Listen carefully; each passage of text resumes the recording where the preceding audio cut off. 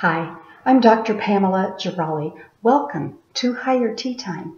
Today our tea word is stability. Are you quick to forgive or do you hold grudges? Do you have an open heart? What is your emotional intelligence quotient? It is the ability to perceive, use, understand, and manage our emotions. It's about being aware of our strengths and weaknesses, our values and goals.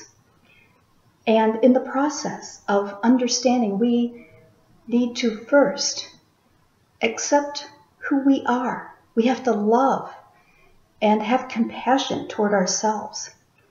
And forgiveness is the key.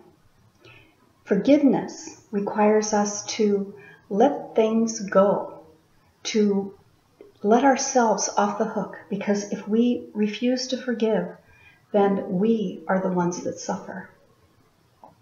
Emotional stability involves, first, being optimistic, positivity.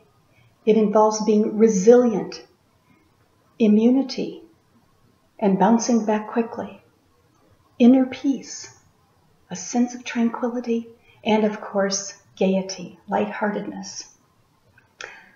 What will you do today to be more emotionally stable, to forgive more, to open your heart just a little further so that you can truly enjoy life?